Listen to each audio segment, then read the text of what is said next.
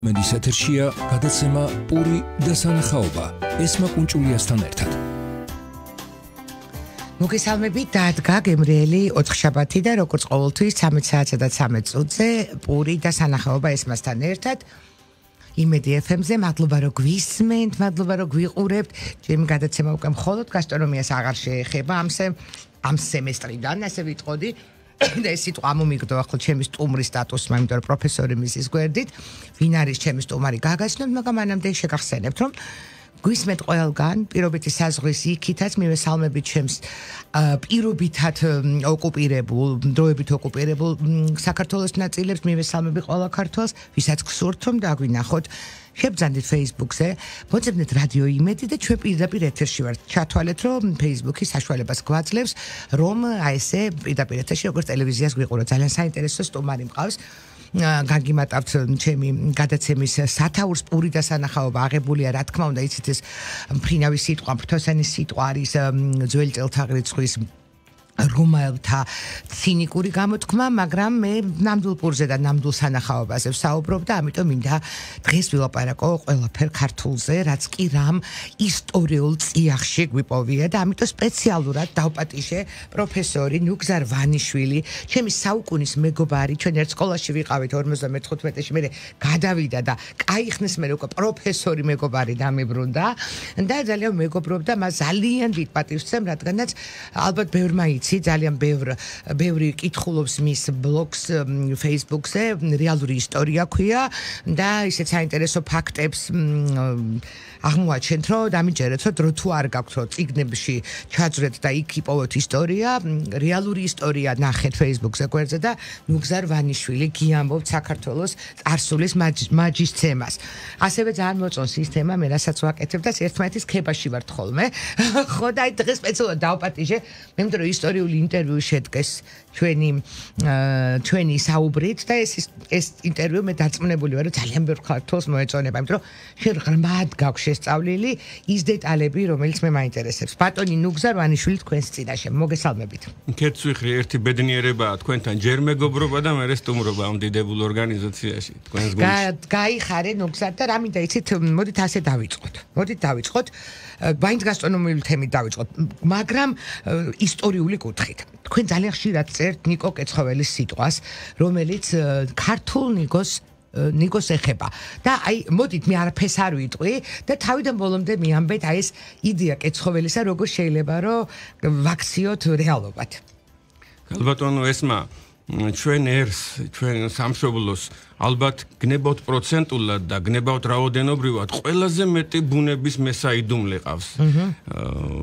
შოთა რუსთაველი ყველაფერი იცის მან, გალაქტიონ ტაბიძემ ყველაფერი იცის მან და ერთ-ერთი ასეთი გამორჩეული იყო დიდი რექტორი, დიდი ადამიანი, ტყვიაველი გენიოსი, მე ასე ვიტყოდი, მწერალი და დიდი ბოტანიკოსი ნიკო კეცხოველი. კი ბატონო. ნიკო კეცხოველი იყო დიდი ეროვნული ადამიანი და სანამ მის ერთ-ერთ ფრინავ ფრაზაზე მინდა გადავიდე, მინდა ყველა მეგობარს და მსმენელს და ახლობელს ვთხოვო, რომ წაიკითხონ მისი საოცარი წიგნი არსიანიდან მოვდივარ. მე ძალიან მაგარი. ჩვენ ყველანი არსიანიდან მოვდივართ, იქ კაცობრიობის აკვანია შეიძლება ითქვას და ამაზე ცოტა მოგვიანებით ვისაუბროთ და ნიკო კეცხოველი თავის ეპოქაში იგი 40-იან წლებში, 50-იან წლებში იყო უნივერსიტეტის რექტორი.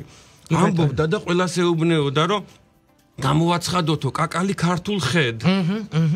და მოგეხსენებათ კაკალს აი რუსულად ქვია გრეჩისკი არის ხა ასე შემდეგ და გაბატონებულია აზრი თითქოს ეს იყო ეს უცხოური ჩვენ ამდენი რამე გვაქვს დასანგრევი ატყობ ჩაის ისტორიიდან გამომდინარე. ბევრი ისტორია რუსულმა ნარატივმა წაართვა ის ქართულობა. აი ხა ჩაიზე იგივე წავაც და მე ვიტყვი. აი მოყევი ეს ძალიან საინტერესო. დიახ, არა მარტო რუსულმა, ბერძნულმაც, იგივე ებრაულმაც, იგივე სომხურმაც ზოგადად, მაგრამ აი ამ კონკრეტულ მომენტში რუსეთის პერიოდშია შემოსული და ამიტომ რატომ მოხდა ესე? რატომ იჩქმალა? ქართული კაკლის ამბავი.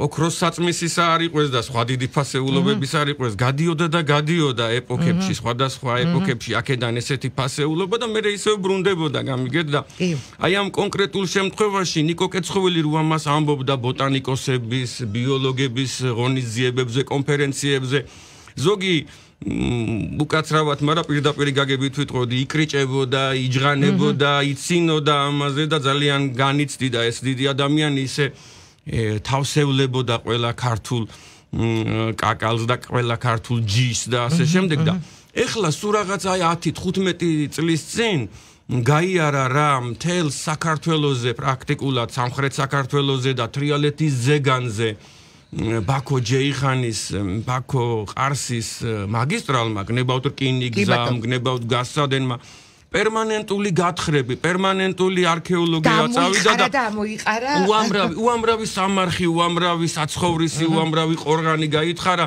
და ესეთი დიდებული ქალბატონია დღევანდელ ეპოქაში როგორ წინ არის ტექნოლოგიები წასული სამწუხაროდ სახელი აღარ მახსოვს ყვავაძე აგვარად პალეონტოლოგი ხო და დიდი ადამიანი და მისი დასკვნებით აი 40 საუკუნის 42 საუკუნის 45 საუკუნის სამარხებიდან ამოვიდა რო ადამიანებს სტომაქებში აქვთ ნიგოზი იქვე არის კაკლის უღელი წენგო თვითონ კაკლის ნაჭუჭი თვითონ მერქანი ფოთოლი როგორც ვაზის არის 40 საუკუნის 40 აი ეს მაგალითისათვის თრიალეთის ზეგანზე 40 42 35 საუკუნის ციხე ქალაქებია მეგალითური ქალაქები ამაზე თავისი მაშინ აი 35 საუკუნის არის თრიალეთის ოქროს თასი რომელიც შეუძლებელია რო ანალოგიური ტექნოლოგიით ეხლა თრიალეთის კულტურა ეს ან მნიშვნელოვანი ეხლა რო აკეთებენ ასლებს თრიალეთის ოქროს თასის იმ ტექნოლოგიით ვერ აკეთებენ და მარტო გარეგნობა შინაგნობა ის არა რატო რა იყო სხვაობა კაკალზე დავამთავრო და უნდა კითხოთ ასეც ხო და თქვენ ეხლა მე მინდა შეგეკითხოთ რომ აი ყველაზე ძალიან რომელი ინგრედიენტი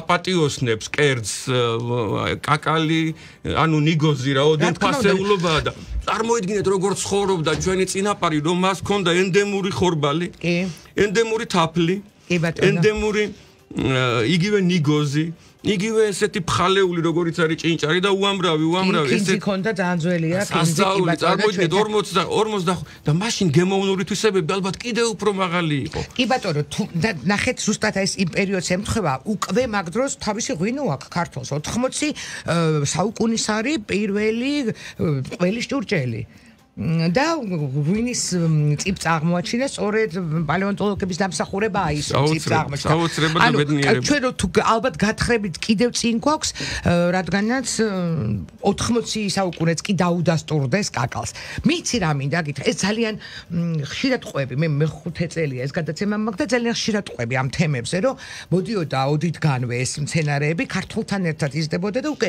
როდესაც მე-19 საუკუნის ბოლოს ერი შეიქმნა ანუ როდესაც ერი მანამდე არ იყო ჩვენ ეთნიკური ერთობა ვიყავით ბირთვი რომელიც ერთად მოვიდოდით მაგრამ რეალურად თანამედროვე ეროვნული რა ქვია თეორიების მიხედვით ნაციონალიზმი როგორც ახალი რელიგია როგორც ახალი სახელმწიფოს ბირთვი სადღაც თერგდალეულებიდან იწყება და მათ გააღვივეს ეს ერთიანობის მომენტი ჩვენ ეგ უნდა ვთქვათ ნუგზარ ეს არის მთავარი ჩემთვის და როგორც ისტორიკოსისთვის აი კარგი შემომაშველო აი ამ გასტრონომიის კვლევაში რომ კიდე რამე არ გამოგჩეს თუ ჩვენ ამას აი ესე ფართოდ გასტრონომიას არ შევხედავთ როგორც დიდი ნიკო კეცხოველს დაცინოდნენ რა კაკალიო იცი რატო ამბობდნენ იმიტომ რომ ეს ის პერიოდია როდესაც დიმიტრი უზნაძეს თავის წიგნში უწერია მე კარგად შევისწავლე მისი წიგნი იმიტომ რომ სადოქტოროსთვის სჭირდება რას ამბობდნენ ქართველები გემოზე და ყნოსვაზე და 5 რამ უწერია 5 გარე სამყაროს აღვიხავთ 5 რეცეფციით ხო ჩვენ ასია ეს არის მზერა ეს არის სმენა ეს არის შეხება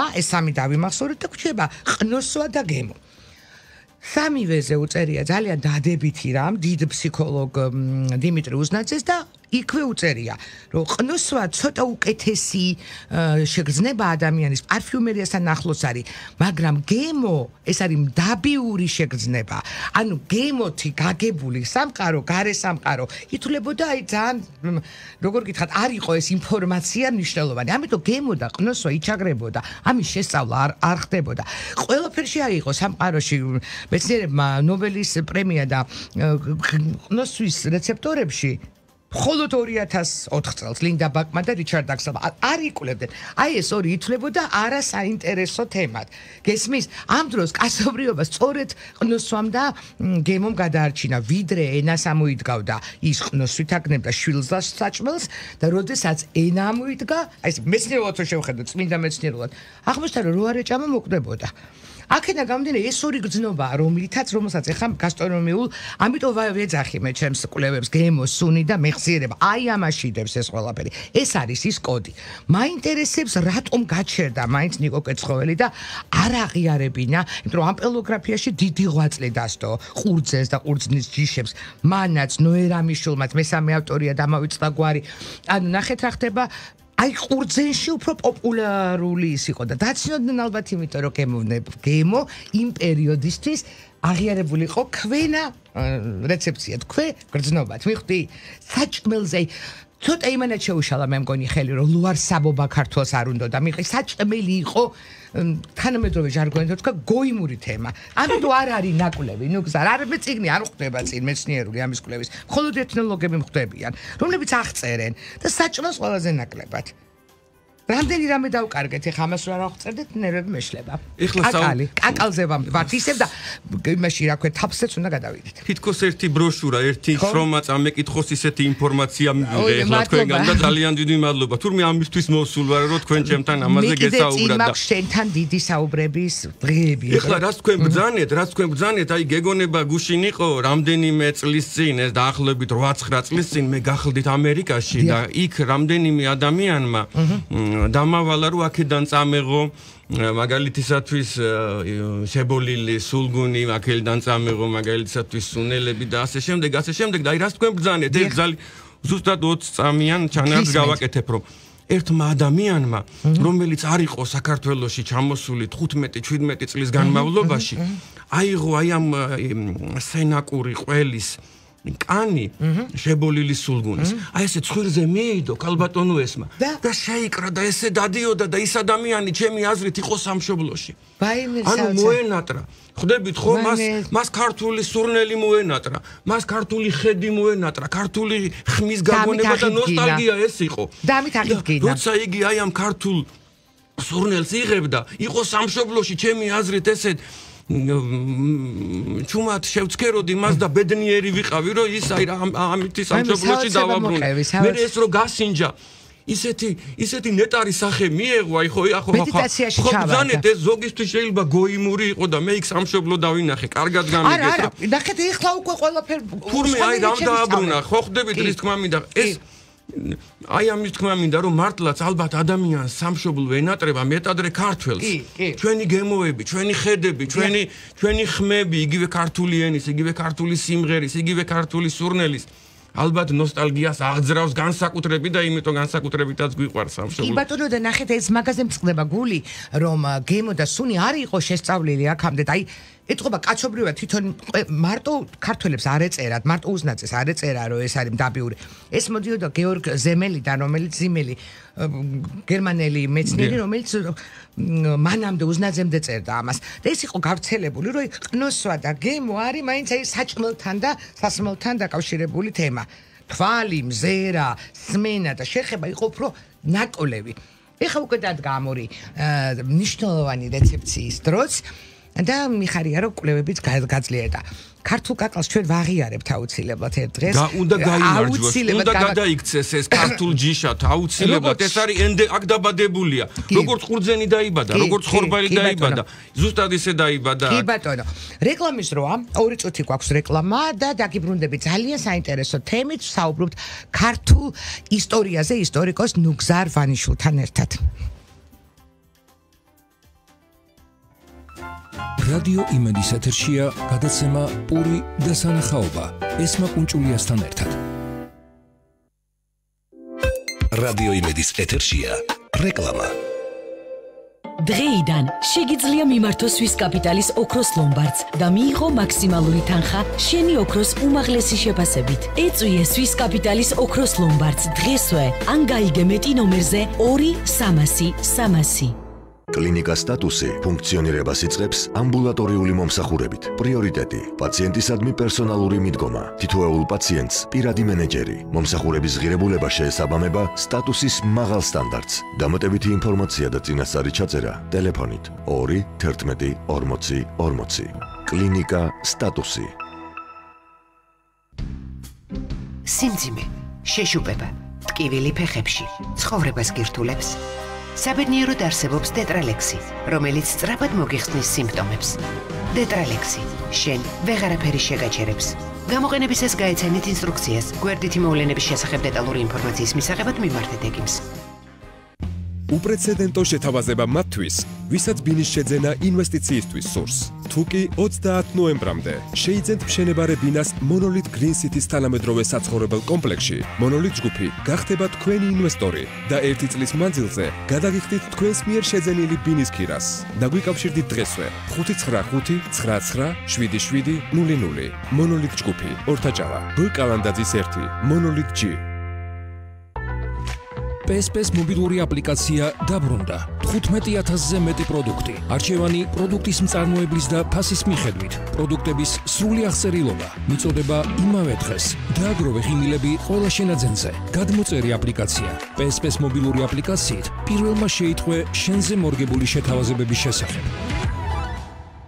ინოვაციური სერვისი Swiss Capital-ისგან. Online ავტოსესხი ფილიალში მიუცვლელად. დარეგისტრირდი ვებგვერდზე my.swiss-capital.g და მხოლოდ online ავტოსესხით სარგებლობის შემთხვევაში მიიღე 500 ლარამდე თანხით მეტი Swiss Capital-ისგან. ეწვიე ვებგვერდს my.swiss-capital.g ან დაგვირეკე 2-300-300. 2-3-3 105-9 რადიო იმედის სარეკლამო სამსახური. დღის ეთერის სპონსორია ეროგრა. ეროგრა პოტენციის ასამაღლებელი საშუალება. გამოყენებისას გაიცანით ინსტრუქციას. გვერდითი მოვლენების შესახებ დეტალური ინფორმაციის მისაღებად მიმართეთ ექიმს.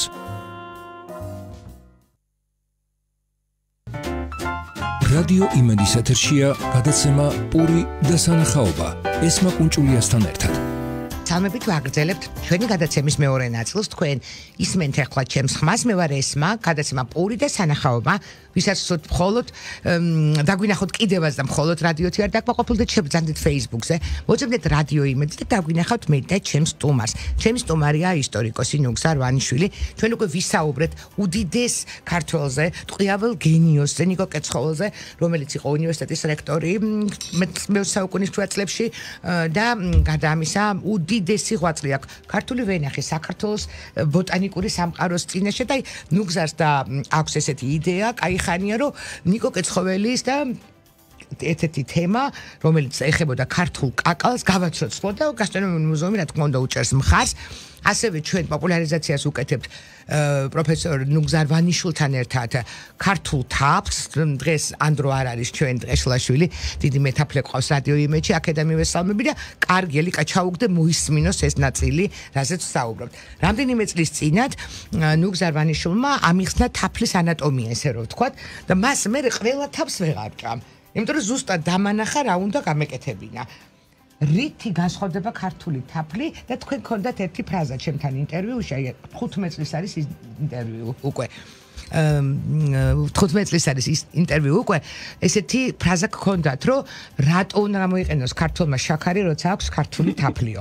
და ქართულ ფუტკარზეც მოგვიყევით და როგორ უნდა მივიღოთ თაფლი და საერთოდ აი თაფლის ანატომია როგორც დავარქვი, გისმენთ ნუგზარ. კეცვიხრი, ძალიან დიდი მადლობა ესეთი შეფასებისათვის და თქვენთან რომ მოვედი აი ამ ბედნიერებისათვის კიდე.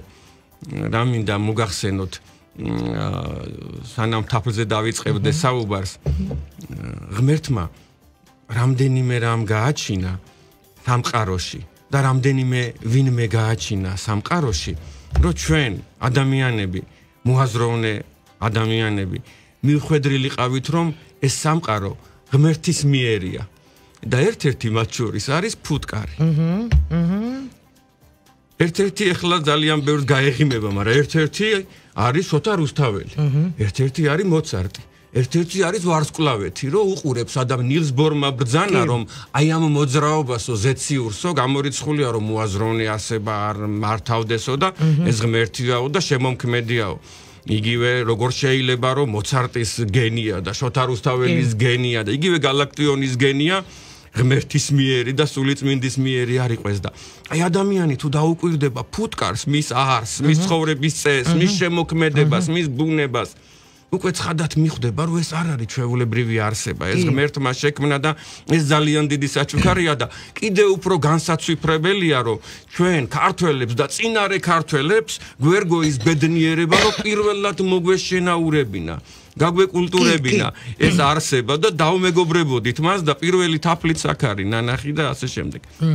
რაც შეეხება უკვე რა განსხვავდება ქართულად გაზრდილი ფუტკარი ესე რომ ეს საქმე რა შემდგომარეობს იცით როგორც აი თქვენ და მე როგორც ქართველები გამსხვავდებით მთელი კაცობრიობისაგან და სხვა ნიშანთვისებები გვაქვს ეხლა ზოგი შეიძლება კი რა არის ქართველის შრომის მოყარია როგორც ვიცი მას აქვს ყველაზე დიდი ხორხუმი სიბინძურეს არაჯდება მაგალითისათვის მე ძალიან შრომის მოყარია ეს გუნდურობა მე თვისებები და ასე შემდეგ შეიძლება სხვას რომელიმე ერთი ამ მიმართულებით რაღაც აღმოაჩნდეს, მაგრამ სხვა დადებითი თვისებები არა აქვს და არსებობს როგორც ღვინის კონკურსები არსებობს, ასე შემდეგ არსებობს იგივე ფუტკრის და სუ ქართული ფუტკარი იმარჯვებდა. წარმოიდგინეთ, იგი სუ ოქროს მედალოსანია, არასოდეს მეორე ადგილზე არ გასულა. მე მოგართმევთ თქვენ აი ამ დოკუმენტაციას, როგორ იმარჯვებს. საოცრება ქართული ფუტკარი და თქვენ ბრძანეთ თაფლზე. აუცილებლად მაინტერესებს. თაფლის ნიშანთვისება ეხლა მაგალითისათვის როგორც ყველანაირი ღვინო არ ისმევა და ყველანაირი ალკოჰოლი არ ისმევა, ზუსტად ეგრე შემიძლია გითხრათ, რომ ყველანაირი თაფლი არ იჭმევა, თუნდაც იქიდან გამომდინარე, რომ იგი შეიძლება მავნე იყოს ადამიანთათვის. მაგალითისათვის ქსენოფონტი აღწერს მის ანაბასისში, რომ 25 საუკუნის წინ ჩამოსულმა ჯარისკაცებმა ლაზეთში, ასევე ჩვენ სამშობლოში შეიძლება ითქვას ტრაპეზუნთას სამხრეთით, რომ გადმოდიოდნენ დღევანდელ ლაზეთის მთებზე, იქ ნახეს სკები, იქ ნახეს ოჯახები და მიირთვეს თაფლი და აბსოლუტურად ყველანი შეუძლოდ გახდნენ, დაეყარნენ და გარდაცვლილებიც კი ეგონათ რაღაც პერიოდი, წარმოიდგინეთ, იმდენად გააბრუა, იმდენად დაათვა, იმდენად ეს იყო მომწამლავი ყვავილებიდან, მაგალითისათვის ადამიანმა არ უნდა მიიღოს თაფლი ისეთი გარემოდან, სადაც არის ნუ და მემდურებიან ახლა ადამიანები, მაგრამ მე ესე ვფიქრობ. და ესეც არის, არ უნდა მიიღოს თაფლი, სადაც არის მზესუმზიგა, სადაც არის თამბაქო, კურდღლის ცოცხა, იელი და ასე შემდეგ. უამრავი მცენარე, რომელიც არაალერგიულ ადამიანს, აი ზოგადად, არის ზოგი ჰიპერალერგიული, ზოგი ოდნავ არაალერგიულ ადამიანსაც კი შეიძლება ითქვას, რომ ნუგზარ, ეს რა მომართვი ახლა? ეს არის საოცრება, ფუტკარი არის არსება, რომელიც გვაძლევს 9 პროდუქტს. თუ გნებავთ 9-ე ჩამოვთვლი, მაგრამ ეს არის თაფლი ცხადია და თაფლს ყველაზე დიდი რაოდენობით გვაძლევს და ზოგმა მხოლოდ თაფლი იცის, კარგად გამიგეთ. ეს არის ცვილი, რომელშიც საოცარი დიახ, ეს არის ანთელი, რომელშიც არის საოცარი რაოდენობით ცილები, უფრო მეტი ცილაა მასში, ვიდრე ქათმის ხორჭი. წარმოიდგინე, ვისაც ცილა ესაჭიროება, ეს არის ფუტკრის შხამი, ეს არის ფუტკრის რძე, ეს არის აი სუბოლოს ვიტყვი ამის ერთ-ერთი ინგრედიენტს, ეს არის ყვავილის მტვერი, ეს არის თვითონ აი თავისთავად ბუნებრივად მკვდარი ფუტკარი, რომელიც გამოშრა და ასე შემდეგ და ჭეო არის ის პროდუქტი, რომელსაც ფუტკარი აჭმევს ჭუპრობისას თავის შვილს, თავის ბარტყს. და მე თქვენის მოგართვით, რასაც პრაქტიკულად აჭმევს ჭუპრობისას, ეს არის თაფლში გადაზელილი ჭეო. და ეს არის პანაცია იმ ხრივ, რომ ამაში არის ყველაზე მეტი. ხო, ეს ხო ძალიან დეფიციტია. მე მაგალითად ყიდულობდი რაღაც პერიოდი ერთ-ერთ მეთაფლესთან და ვთხოვდი, რომ ჭეო ათქვეფილი თაფლთან მოეცა. მაგრამ ვეღარ არაკეთებენ მეთაფლეები. საქმე რა შემდგომარეობს, იცით, აი ამას მაგალითისათვის ფუტკარი თავისთვის აკეთებს და ისეთ ძირებში, ისეთ ადგილებში აკეთებს, სადაც თვითონაც ცხოვრობს, გამიგეთ? და შეიძლება ითქვას, რომ უნდა მოსტაცო რა, უნდა გაუნახევრო ეს მარაგი და უფრო შრომატევადია ამისი ამოღება და თან ძალიან ჭუპრებს ვაკლებთ საჭმელს მაინც არის. აღარ არის ბარტყობა მაგალითისათვის ეს არის ოქტომბერი, რამდენიმე ჩარჩოს ამოიღებ და იქ არის ეს და მე ერთად უნდა დაიჭყლიტოს ეს ძველი მუქი ფერის ჩარჩოები, დაიჭყლიტოს, სადაც არის ჭეო და თაფლი და ამოდის ესეთი საოცარი მე მინდა რომ ყველა დედა მაჭამოს თავის შვილს. რომ ეს არის იმუნიტეტის მდინარე. წარმოიდგინეთ რომ ფუტკარს ყვავილებიდან მოაგ მტვერი, მერე მას ტუტე რეაქციით გადაამუშავებს და იქნება ჭეო. და ეს არის ის პროდუქტი, რომელსაც ფუტკარი თავის თავმავლობას უნახავს გამიგეთ და აი ამიტი აცოცხლებს და ამიტი მაყურებელს მინდა შევახსენო რომ ჩემი დღევანდელი გადაცემის სტუმარი პროფესორი ნუგზარ ვანიშვილი ასე კარგად ერკვევა თავზე მას მეტაფლების ოჯახი ხო ესე დავარქვათ. კაი ხანია მისდევენ ამას და შესწავლილია აკადემიურ დონეზე. ნუგზარ ეს ძალიან საინტერესოა რასაც აკადემიურ დონეზე იმდენად არა მაქვს შესწავლილი, რამდენადაც შესწავლილი მაქვს ფიზიკად. არა, თეორიაც და პრაქტიკაც. პაპა ჩემს ხავდა 115 ძირი და მის პაპას ყოლია 120 ძირი, წარმოიდგინეთ. ეს არის გორის რაიონის სოფელი ატენი, მაგრამ ჩვენ საოცარ ადგილას ნახეთ გაზაფხულზე რო ატენშია თაფლი აკაციისაგან და კურკოვანი მცენარეთაგან. მე როცა აქ დამთავრდება უკვე ყვავილობა ფუტკარი მიყვავს მაღალ მთაში არჯევანის მთის კალთებზე, სადაც დაიბადა შეიძლება ითქვას ქართველი ერი. 45 საუკუნის წინ, როდესაც ჩვენ წამოვედით წარღვნის შემდგომ ზემო შუა მდინარეთიდან არარატის ურარტუს, ქართუს, ქალდეას, ქართლის მთის კალთებიდან წამოვედით და დავსახლდით თრიალეთის ზეგანზე. წეღანაც მოგახსენეთ რომ იქ 45, 47, 48 საუკუნის ციხე-ქალაქებია, მეგალითური. იქ იყო საოცარი ბუნება, მადლიერი ბუნება, ბედნიერი ბუნება და ჯამრთელი და ხვავრიელი ბუნება და იქ ცხოვრობდა და ეხლაც იქ მიყვავს, იქ ცხოვრობდა ჩვენი წინაპარი. მერე ჩამოვედით თბილისში და მერე ჩამოვედით გორში და მერე ქუთაისში და მერე ბათუმში და თავიდან თრიალეთის ზეგანზე და ჯავახეთის ზეგანზე განლაგდა ჩვენი წინაპარი. იქ მიყვავს ჩვენ ეს ფუტკრები იქ ვალაგებთ როცა ივლისში, აგვისტოში, როცა იქ მოდის გაზაფხული. შრომატევადია, ცხადია, მაგრამ ბედნიერებაა, ცალკე სამშობლოს გულს ნახულობ. რამდენი ყავთ, რამდენი ძირი? ეხლა ამ მომენტისათვის ძალიან მწვენია მოვიკოჭლებს, 12 ძირი მყავს, მაგრამ მე ვფიქრობ, რომ ისევ დავუბრუნდები ნიშნულს 50, მაგრამ ჩვენ ეხლა იმისთვის რომ თქვენნაირ ადამიანებს და ახლობლებს და მეზობლებს და მეგობრებს და რომ ესეთ მცირე რაოდენობით გადავცე, იმდენი მოგდის. გასაგებია, მაგრამ თქვენ ძალიან კარგად დაეხმარებოდით სხვა მეტაფლებს, მეტაფლებს. მე მესმის რომ ისინიც ყველანაირად პრაქტიკულად სწავლობენ, მაგრამ ეს რაღაც შეჯერებული პატრიოტული ისტორია, გაჯერებული, გადაზეილილი ამ თაფლის პრაქტიკაში, მე მგონი კარგი გაკვეთილი იქნებოდა ახალგაზრდა მეტაფლებს ჩვენ და მოვანდომოთ მათ. ნუგზარ ჩვენ და ვასწავ ჩავუდოთ, ის კოდი გავუღვიძოთ. ყველაზე დასანანი ეს არის ზუსტად, რომ სულ რაღაცა 10 წლის წინაც კი, როდესაც მე ლინგვისტმა დავიწყე გასტრონომიის, აი ესე აკადემიურად და პრაქტიკულად კვლევა, რამდენიმე კრიტიკოსმა ოვარიც კი დამიძახა. მივხვდი, ანუ ეს არ ესმის მათ რამხელა სამზარეულოში რას ვაგროვებ მე. ეს ხო არ არის მარტო რეცეპტი და გემო. ერისთვის გემო და რეცეპტი არ არსებობს, ერისთვის არსებობს სიმბოლო, რომელიც ეს ამას აკეთებდა. და ეროვნული სამზარეულო როდესაც შეიქმნა, იმის შემდეგ და დანარჩენი გაფანტული ესე ჩვენს ეთნიკურ წარსულში. მივხვდი, ვიდრე ჩვენ როგორ გითხრათ, აი ვიდრე ზემო იმერეთში იცოდნენ რა სჭამდნენ სვანები, ვიდრე ეს მიმოქცევა დაიწყებოდა, ვიდრე ფეხს აიდგავდა ქართველი და ბევსივლი და ეს ამ დროს აი ამ 45 და 80 საუკუნეების განმავლობაში დაძინებულია ის გენი და ეხ მინდა რომ ეს გავაღვიძო და აი ამას ემსახურება ჩემი საქმიანობას და შენის. თაფლი, როგორც ასეთი, ვიღაცისთვის მხოლოდ გასაყიდი პროდუქტია, ვიღაცისთვის ყიდვითი. და შენ წეღან მითხარი, მინდა რომ ეს აუცილებლად გავაჟღეროთ ჩვენი მსმენელების და ჭეუიანი ერთი კოვზის ჯობს 300 გრამი თაფლის ჭამასვა და რატოს ჯობს ეს რო არ ამიხსნა ამ გადაცემას არ დაგონთა. კიდე ერთხელ ვიმეორებ, ეს არის ყვავილებიდან მოტანილი მტვერი, რომელიც ფუტკარმა გადაამუშავა ტუტე რეაქციით და შეინახა. რა სარგებლობა მოაქვს? წარმოიდგინეთ, რომ ეს არის ვიტამინების მდინარე, ეს არის იმუნიტეტის მდინარე. და ამას აქ აი რამდენი უნდა ვჭამო დღეში? არის აი ამის რაღაცა განსაზღვრება ამ ჭეუიანი თაფლის? მოდით ესეთი რაღაცა ვთქვათ, რომ აი თუ მაგალითისათვის ცალკე აი ესია მიღებადი შესაბამისად ჭეო, რომ მთლიანად ჭეო და თაფლი ამოვიღეთ ჩარჩო. და მასზე ხილულად არის წარმოიდგინეთ მაგალითისათვის აი ამ უჯრედების 20-25%-ში არის ჭეო და 75-80%-ში არის თაფლი. ეს მთლიანად იზილება, წარმოიდგინეთ, იზილება. ეს შრომატევადი არის, მე იცი ამას. იზილება და ეს უნდა მაგალითისათვის დღეში 2, 3, 4, 5 კოვზიც რომ მიიღოთ. გაოცდებით ახლა თუ ადამიანი თაფლზე სასარგებლოა ჭეოიანი თაფლი, ამაზე გვაქვს საუბარი, რომ ხო, ეს არის ბავშვისთვის სიმაღლეში ზრდის ღონეს მომატების, ეს არის იმუნიტეტის მოძლიერების, ეს არის აი ესეთი ფასეულობები აქვს. მიჭევოს კიდე ერთხელ ვიმეორებ კალორიულობაც კი გააჩნია. მაღალი კალორიულობა თაფთან შედარებით რა.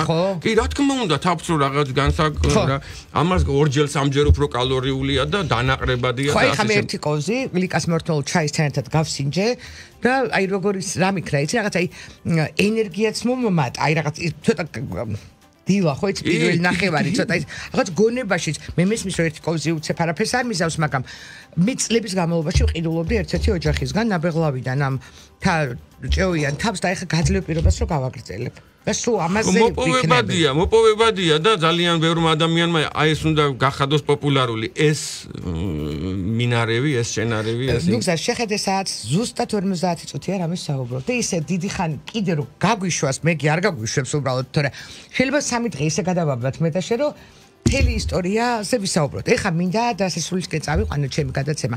არ მეყო ეს 50 წუთი და მე გაძლევ პირობას რომ კიდევ დაგპატიშებ. აი საახალწლოდ რაღაც საახალწლო ტრადიციებზე მოვიფიქროთ ერთობლივი რაიმე გადაცემა. მე მინდა ესეთი დასკვნისკენ ესეთი რამ კითხო. მე ვიცი ძალიან ბევრ ადგილას მუშაობ. ძალიან ბევრი სტუდენტი გყავს. ძალიან უყვარხარ შენ სტუდენტებს. და მე მაინტერესებს. მოდი რაღაც ფორმულასავე თქვი. რა უნდა ვქნათ რომ აი რა კიდე რა გვაქვს გასაკეთებელი რომ ამ ბავშვებს არ დავუკარგოთ ის ინტერესი წარსულისადმი და ინტერესი ისტორიის შესწავლისა. აი მისი iPad-ების და iPhone-ების თაობა ცოტა ესე ალმაცერად უყურებს ხოლმე წარსულში ჩარჩენილ ფაქტებს. მე ამას არ ვაბობ ჩემშულზე რომელსაც და მის მეგობრებზე რომელსაც მე ყველანაირად ვცდილობ რომ ეს ჩაუნერგო. მაგრამ შემხედრი ამ ბავშვები რომ არიციან ბევრია. აი რა გავაკეთოთ კიდე რა შეიძლება აი რა მოვიფიქროთ რომ ამ ბავშვებს ეს ინტერესი გაუყვეთ როგორც ისტორიკოსმა მიპასუხე ჩემი შეხედულება ესეთია რომ ნებისმიერი საქმე ადამიანი ინჟინერი იქნება ხელოსანი იქნება მზარეული იქნება თუ კოსმონავტი იქნება უნდა იყოს შემოძვირფასო მეგობრებო რომ ამასთანავე ძალიან დიდი პატრიოტი ვერც ერთი საქმე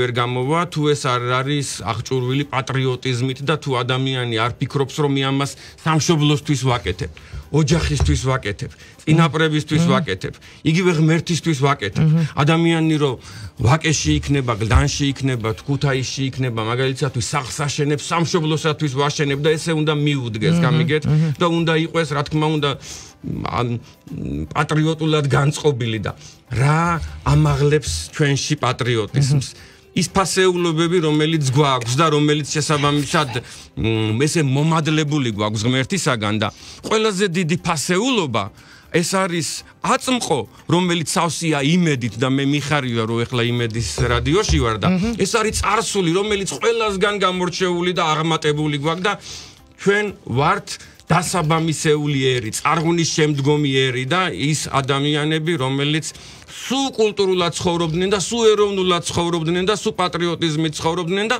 ამით აშენებდნენ ციხეებსაც, ეკლესიებსაც და წერდნენ ვერცხლის ძალიან დიდი მადლობა. აღთოვანებული ვარ თქვენი აი ამ რაღაც გადამდები პატრიოტიზმით, ნუგზარ პირდაპირ გეუბნებით. დამირეკა ახლა ჩემმა მეგობარმა შვილისთვის მინდაო, სად იყიდოს ნიკო კეცხოველის წიგნი. გამოვიდა ეს ახალი გამოსული არის. ნიკო კეცხოველის წიგნი არსიანიდან მომდივარ დაახლოებით ალბათ 25-27 წლის წინ გამოიცა ალბათ ბიბლიოთეკაში. უფრო ბიბლიოთეკაში საჯაროში იქნება ცხადია და მე მაქვს ერთი ეგზემპლარი შემიძლია ვათხოვო ნებისმიერ ადამიანს და ალბათ ბუკინისტებშიც და ასე შემდეგ. ნიკო კეცხოველი არსიანიდან მოვდივარ. კი ბატონო, ძალიან დიდი მადლობა პროფესორი ნუგზარ ვანიშვილი იყო ჩემი სტუმარი, ჩვენ კიდევ შევხვდებით, გაძლევთ პირობას რომ საახალწლოდ კიდევ დაპატიჟებ ნუგზარს. ახლა კი მომავალ ოთხშაბათამდე გემშვიდობებით და ბედნიერ კვირას გისურვებთ. კეთს ვიხრი, ღმერთმა გაგაძლიეროთ, მშვიდობა.